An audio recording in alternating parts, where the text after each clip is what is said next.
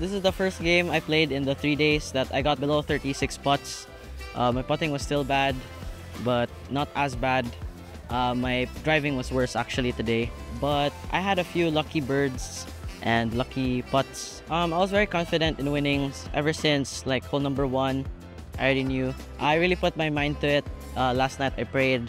I'm pretty excited. I'm excited to play in TCC. Will be my first time playing there. Hopefully not my last. Yes, you'll expect me, and hopefully by the time I'm there, I'll be scoring 10 strokes lower and 10 putts less. First off, I want to thank my parents, of course. They supported me, and my friends. Most of my supporters are friends. And then, of course, most importantly, I want to thank God for bringing me here and giving me this opportunity.